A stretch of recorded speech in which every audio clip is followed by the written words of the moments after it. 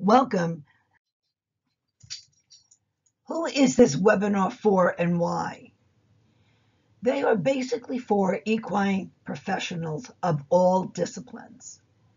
Equine massage therapists, equine body workers, vet techs, barefoot trimmers, farriers, vets, trainers, and anyone who is involved in the day-to-day handling of horses.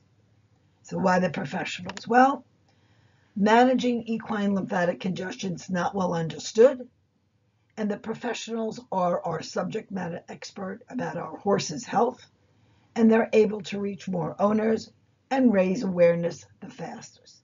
But anyone who's interested in our series, regardless of whether you're a equine professional or an owner, or just have a very strong interest, you're more than welcome to attend. So what am I going to learn today? We have 10 objectives. Number 1, understand the role of flies in the environment. 2, identify flies' favorite food. 3, identify types of disease flies transmit.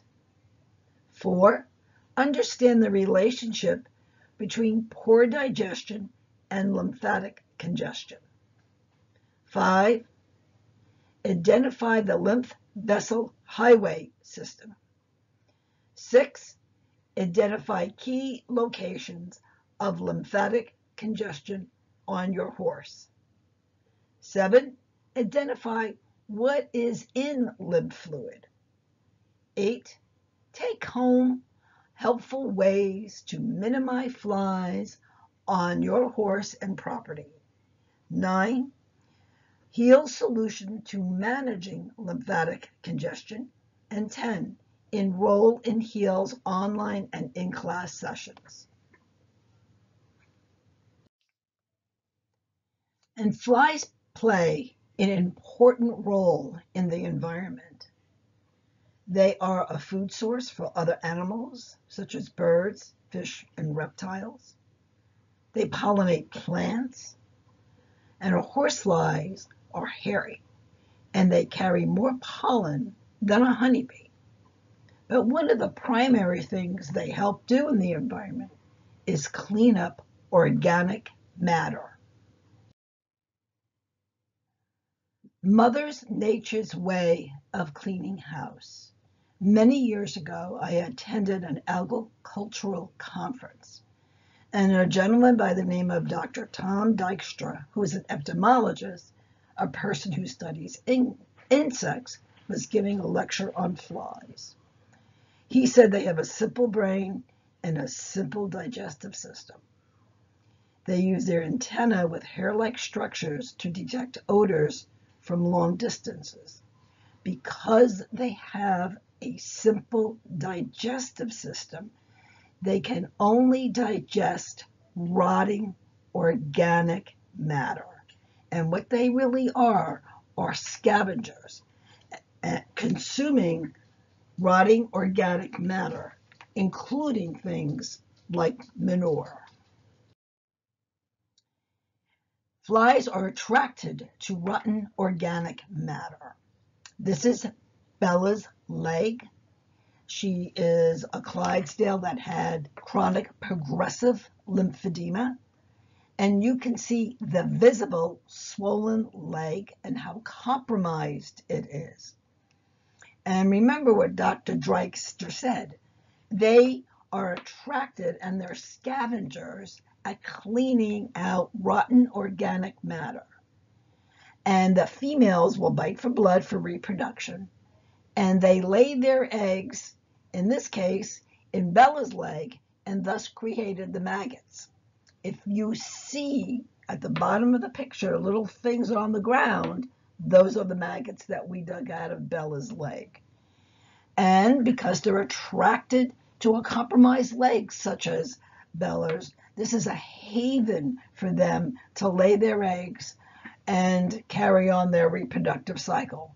And keep in mind that their feet carry bacteria, and they're able to transmit infections pathogens, foreign invaders, including things such as parasites, into the blood. Let's take a look how flies and disease are related. Flies will regurgitate their stomach contents onto food. It could be your food if you're sitting outside it for an event. And their stomach acids can dissolve food matter and make it possible for them to suck it through their straw-like mouth. You shoo fly away and you consume some food which possibly could have fly stomach contents, bacteria from their feet, and possible fly poop. So somebody gets sick, maybe you come down with stomach cramps, diarrhea, and they have the possibility of transmitting disease. So be cautious when you're an outside event, and just think about what you're really eating and the role of flies in the environment. You don't know where the fly has been and what it is transmitting. Let's take a look here. Equine infectious anemia is caused by horse and deer flies, and it's fatal. It belongs to the family of HIV and is considered a retrovirus. The horse displays weight loss, anemia, depression, edema or swelling, and jaundice. There are 65 diseases associated with flies, including leprosy.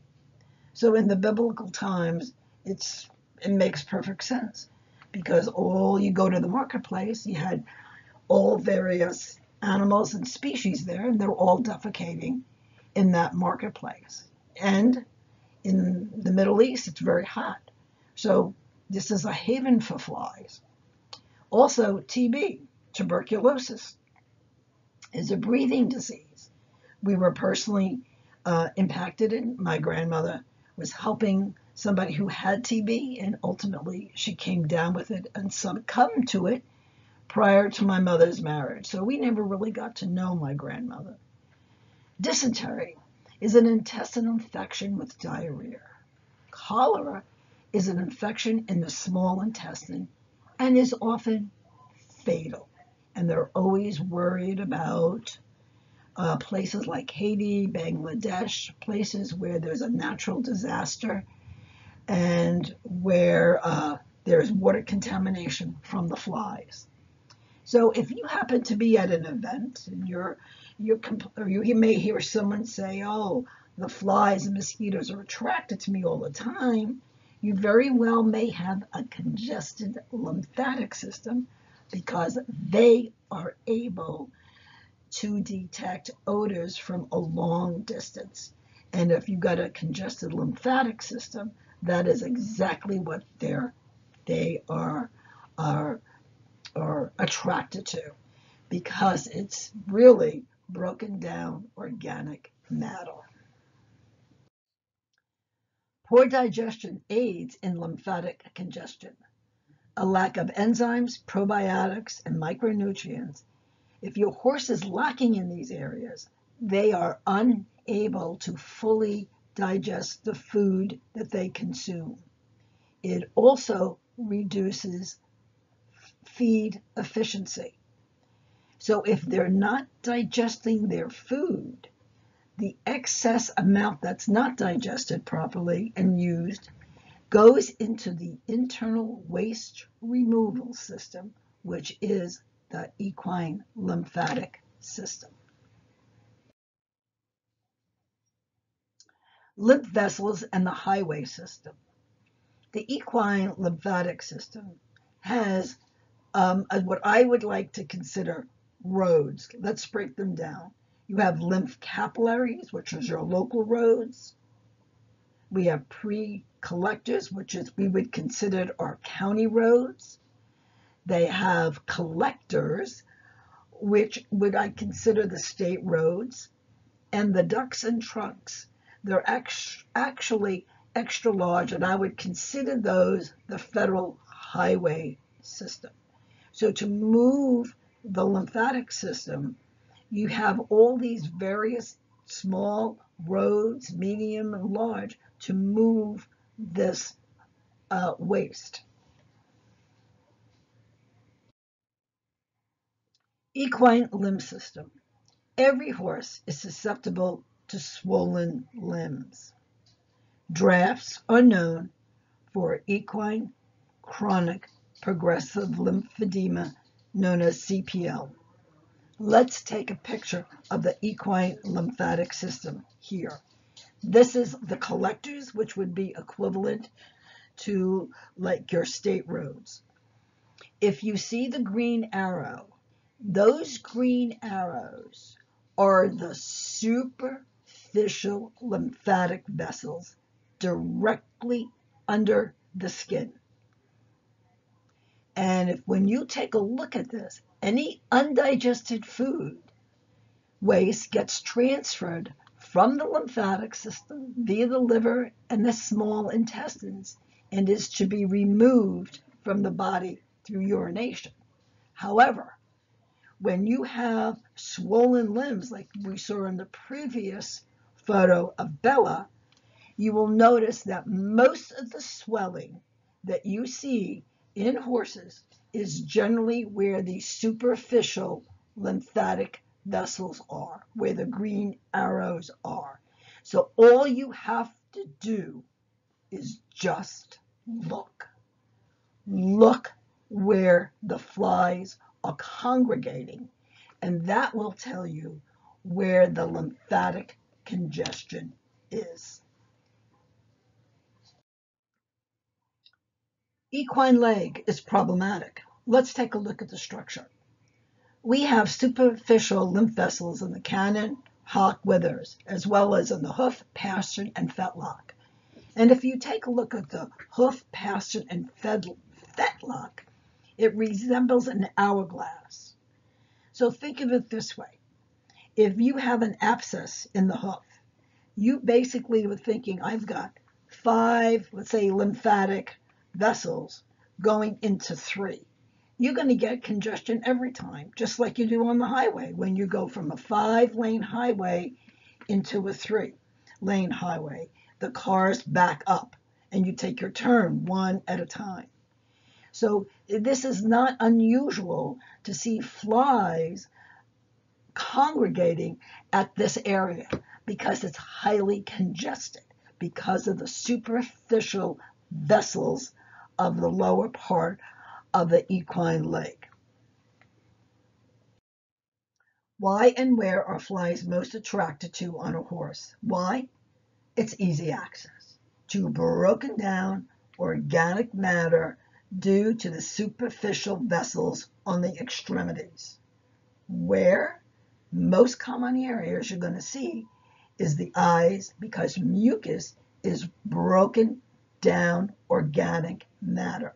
So if you see a lot of flies around their eyes with a lot of mucus, that's telling you you've got invisible, lymphatic congestion. You may not see swelling, but it doesn't mean it's not there. You see it around the withers. You can see it in the front and the pastern, fetlock, cannon bone. In the rear, you'll see it in the pastern, fetlock, cannon bone, and hock.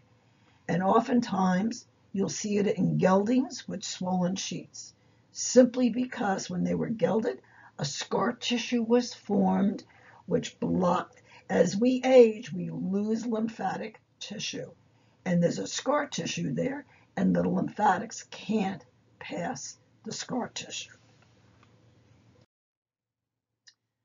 Flies will tell you where the lymph is congested. I call this the invisible, which is now, to me, visible.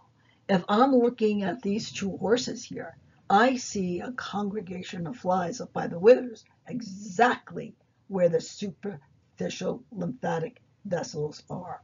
They're having a feast. It's easy access to food. It helps with their reproduction.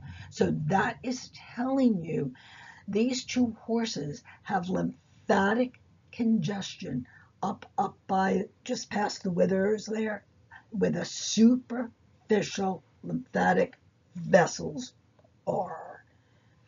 So it goes from the invisible, because you can't see swelling there, but now that you know where the flies are, now you know where the congestion is. Destroyed and impaired vessels leads to congestion. Anywhere in that highway system that we spoke about, if they are destroyed or impaired, will lead to lymphatic congestion. You see the photo on the right where the gelding over here has a swollen leg. You could also look up, you see part of his sheath there is also swollen. So just keep in mind, so wherever the swelling is, you're going to know that I've got some impaired or destroyed lymphatic vessels here.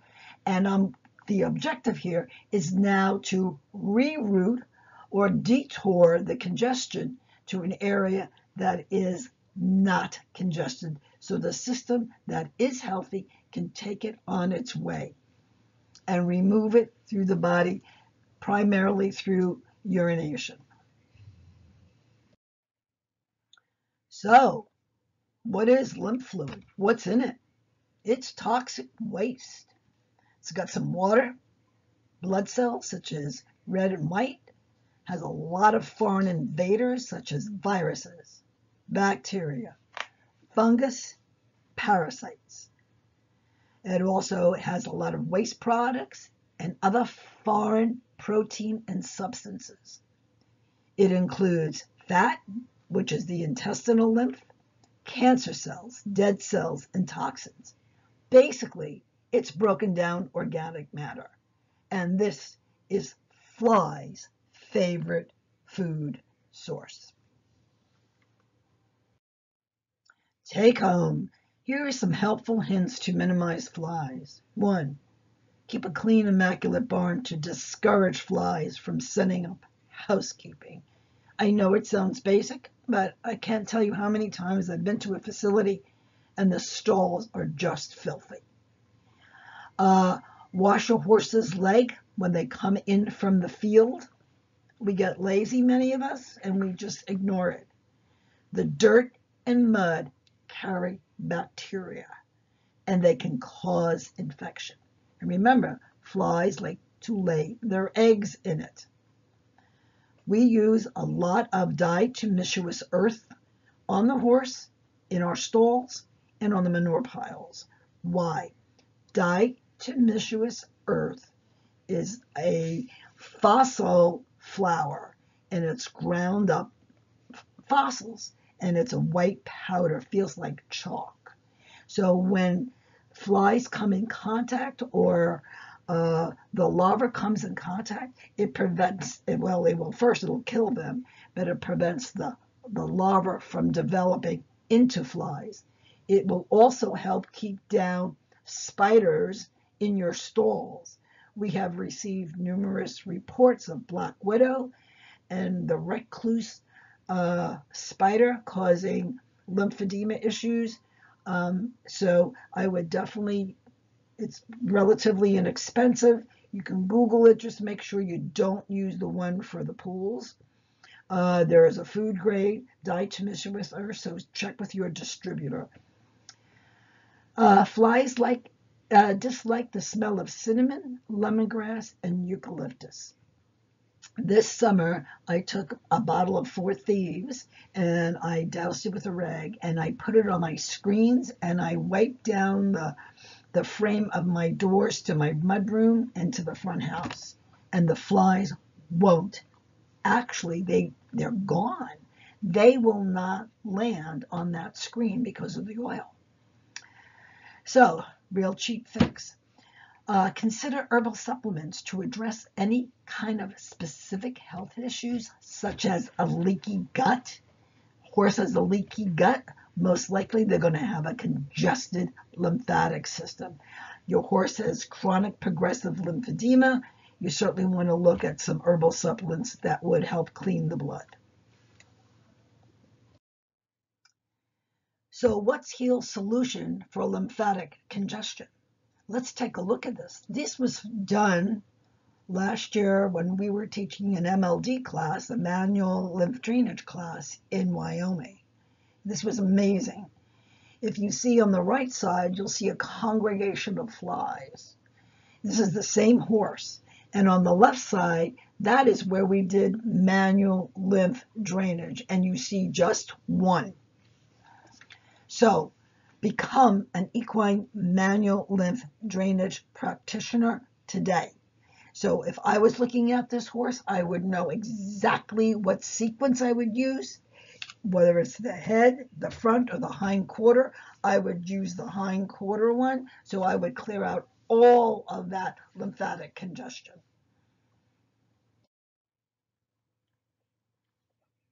So what does an equine manual lymph drainage practitioner really do? First of all, we teach owners on how to manage chronic conditions. In this photo here, you see Liberty, who has her head on my shoulder, has a problem with swelling in the jaw. And it's just not it's cost prohibitive for a therapist to come there every single day. So as a therapist, we train the horse owner, in this case, Lou Ann, on how to do equine manual lymph drainage. When we did it, this poor horse drained for 3 days through her nose. She had a runny nose that was non-stop. The other thing we do is we serve. Let's say a horse has got some, this is a picture of Sophie. She was just a horse that was there, for us to work on. But here you would serve horses with acute conditions, such as maybe a tooth extraction occurred, and you want to drain that area. Perhaps maybe the horse has sinuses or some, clogged eye ducts. This would be considered an acute condition where you would be able to go out and use the head sequence and help clear that out. The other thing is you empower yourself, the business, and the equine community, because you have skills that nobody else has. And that is how we raise awareness, and that is how we can educate each other on lymphatic congestion and how we can actually manage it. Sign up today for HEAL's lymphatic courses. There are 2. The first one is the Introduction to Connective Tissue and the Equine Lymphatic System. Currently, it is a live webinar. 1, it's an entry level.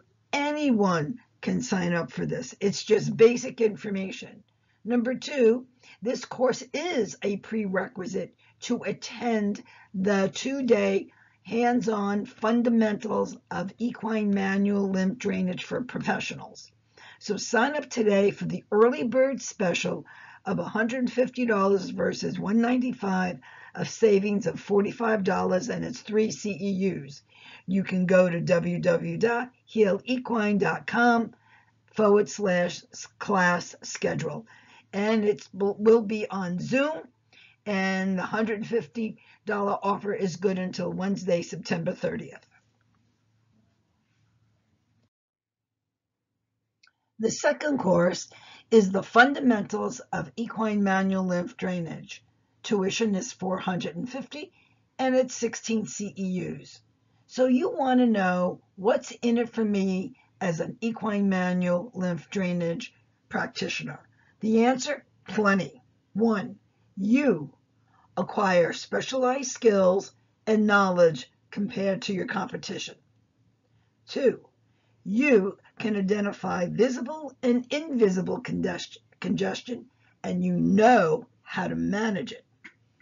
3, you can easily integrate the strokes and the massage sequences into your current modality. And 4, you may be able to perform equine manual lymph drainage when other modalities may be contraindicated, such as stall rest due to maybe perhaps a stifle injury.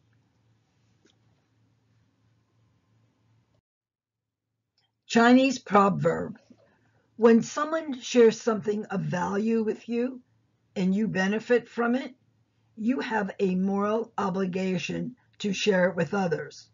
So please pass that on, what you learned and where you learned it from.